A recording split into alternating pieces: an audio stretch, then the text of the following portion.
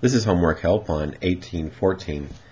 This problem deals with desalination, where you take salt water, remove some of the water from it, and end up with a saltier solution as a byproduct. This is called brine.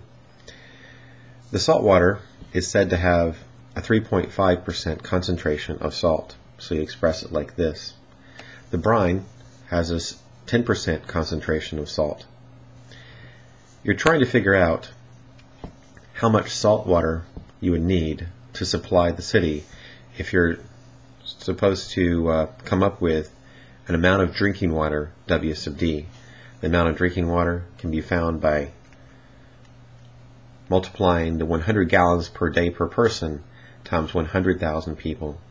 So take a look at the wording of the problem and see if this notation makes sense to you.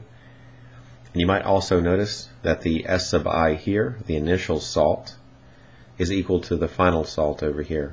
So the I's mean initial, the F's mean final, and the D means drinking.